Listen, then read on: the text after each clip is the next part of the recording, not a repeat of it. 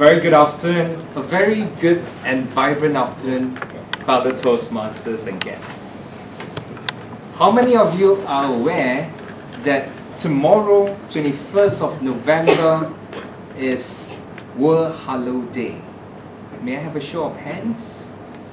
Oh, okay. So before the VP told me about this, I did not know. So I did some research on the internet to find out what is this World Hello Day.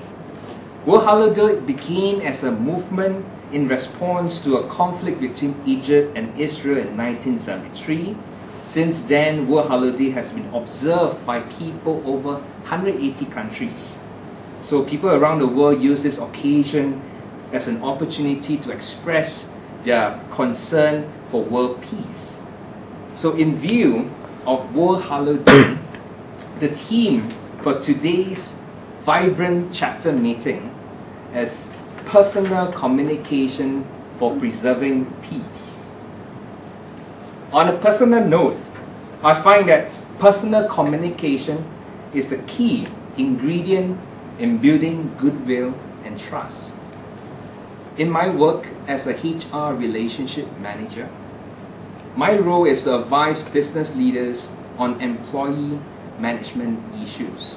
So it can be, how do we attract talents? How do we retain them? How do we punish them? Just joking. How do we manage performance issues? And I would not be able to do my job well if I cannot establish a good working relationship with business leaders. So in order to build a good working relationship, I have to rely on personal communication. And how many times have we witnessed situation whereby emails get bounced from one person to another, then got bounced back again like ping pong? How many times? Many have. And that email somehow has made communication not so personal. Isn't it more effective if we can just pick up the phone, have a conversation, or even better to meet face to face to discuss the issue at hand? In the context of Toastmasters, Toastmasters is organized in such a way whereby fellow members can take up positions, leadership position at a club level, at a division level, at a district level even. So being the club president for the past 5 months, although it's short, I find it has been quite some time now.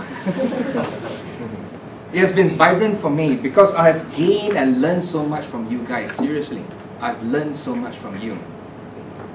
And one important lesson I learned as a leader is that a leader can only lead when he or she knows who he or she is leading. So again, personal communication is key in getting to know the person that you are leading. So in summary, personal communication is the glue that can preserve world peace. It is a glue that can build trust and goodwill among or between colleagues. It is a glue that enables a leader to build a team. So back to you.